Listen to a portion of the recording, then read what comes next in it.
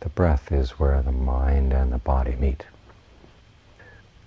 We often have a sense that the solid part of our bodies is the part we know best, and the breath is something that just comes in and goes out. When you close your eyes, though, what do you sense of the body? There's kind of a shape, and then there's energy that flows back and forth, and that's actually our most direct perception of the body. We tend to overlook it.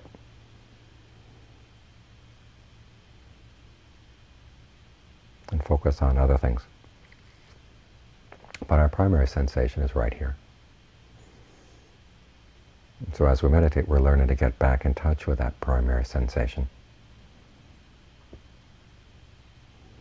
so that eventually we can use it as a mirror for the mind. Because as I said, it's where the mind and the body meet. And it's the part of the body that's most immediately sensitive to the mind. The way you breathe is very much affected by the mind. States of mind you have. When you're worried about things, you breathe in a certain way. When you're happy about things, you breathe in another way. When there's anger, still another way of breathing.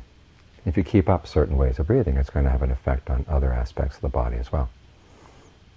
It's through the breath that so many mental states can cause physical disease.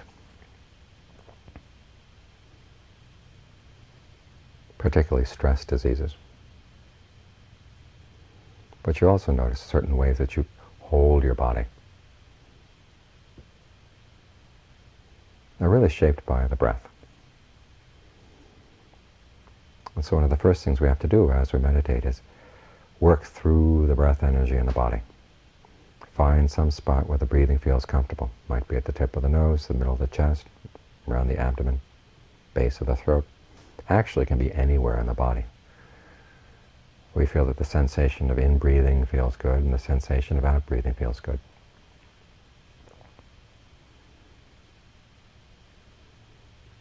And then train yourself to stay with that sensation. In the beginning it may be something that's not all that impressive. Just a simple, comfortable feeling, a neutral feeling sometimes. But you find that if you stick with it, it gets more and more relaxing, more and more comfortable. It's like a fire. In the beginning of fire, sometimes just this tiny little spark.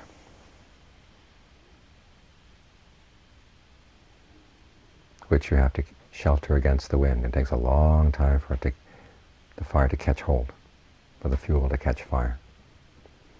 Once it does, then it begins to spread to the different parts of the fuel. It's the same with the body and the breath. You find one spot that seems small, not all that impressive, but it feels okay. But you stay with it, and it's the consistency of your attention that gives it strength. Once it feels more solid, more established, then you can start allowing it to spread to different parts of the body. The word jhana comes from a verb that means to burn. Pali has lots of different verbs for the word burning. And the one that's related to jhana, jayati, is used to describe a steady flame, like the flame of an oil lamp. The word for burning that they use for other things, say like a bonfire or a wood fire or a forest fire, that's a different word entirely. This steady, consistent flame, that's jayati, which relates to jhana. And that's the kind of consistency and steadiness we're trying to develop. It may start as a small, steady flame, and then you try to allow that steadiness to flow through the body. But first you have to have that comfortable spot. If you go around the body, adjusting the breath here, adjusting the breath there, but without a real sense of comfort, then sometimes you make things worse. You're just messing things up. So it's important that you get this sense of ease first. Then you allow things to spread.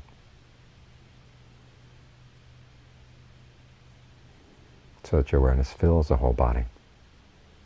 Your sense of comfortable breath energy fills the whole body as well.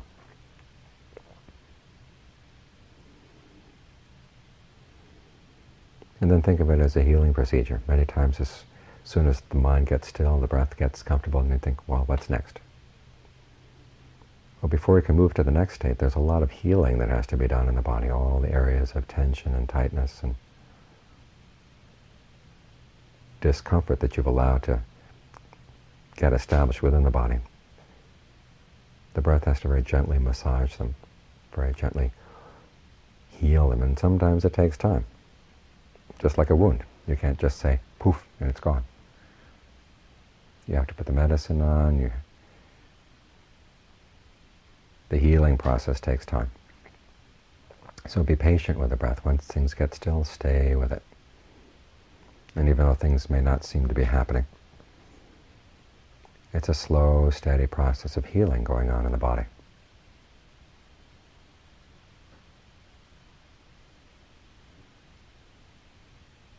This is why patience is such an important part of this skill.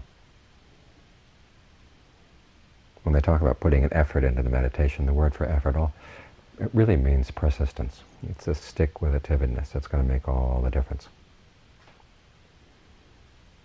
The continuity of your focus, the steadiness of your persistence. That's what makes the breath a solid foundation for the mind.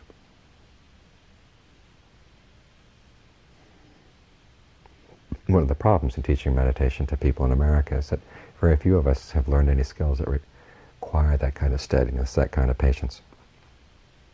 If you sharpen a knife, you just run it through the knife sharper, zip, zip, and it's done. Over in Thailand, though, when I had to sharpen a knife, I was given a big stone and the knife, and so, okay, be very careful that you don't try to be in too great of a hurry.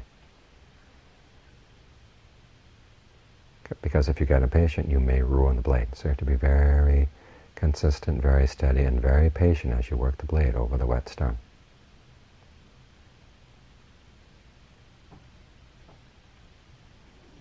And you learn all the mental skills that go along with being patient.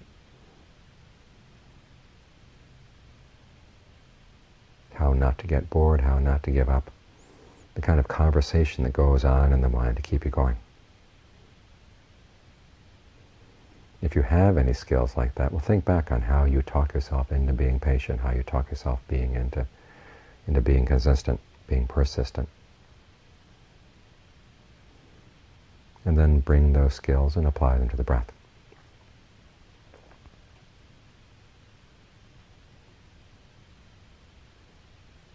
So work with a sense of comfortable breath. Allow it to get comfortable, allow it to be easeful. And then allow it to spread through the body. When it begins to spread through the body and it starts working through patterns of tension, you find there's a more intense sense of absorption. Stay with that. Learn the skills that are required to stay right at that point of balance where you're not pushing it too hard and you're not being too lazy and too lax. Just the right amount of interest, the right amount of attention and intention to keep things going.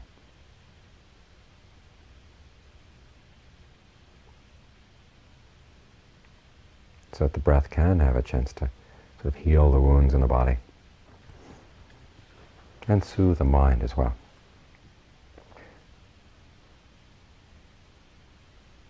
Preparing both the body and the mind for the deeper stages of practice where the concentration gets stronger and your insights grow sharper, more subtle.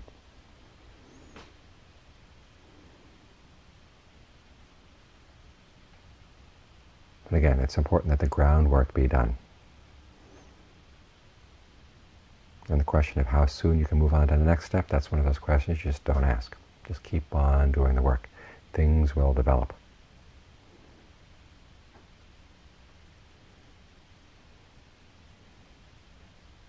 Just like a plant grows. You can't sit there and pull it out of the ground to make it grow faster. What happens, of course, is you uproot it, and that's the end of the plant.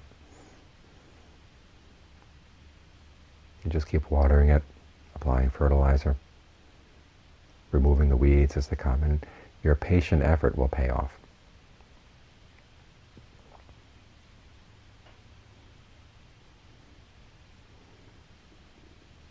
As long as you focus that effort on the right spot, which is the persistence, which is the attention and intention that you're bringing to the practice. As long as they're consistent, you can expect results will happen. Whether they're fast or slow doesn't matter, the results. What matters is that they're solid.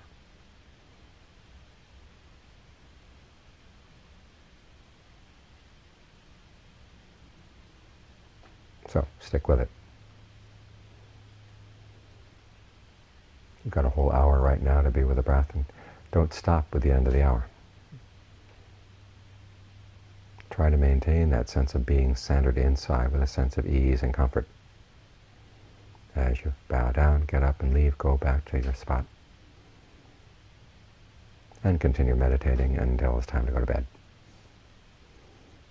When you wake up tomorrow morning, try to be right here again, right here at the breath.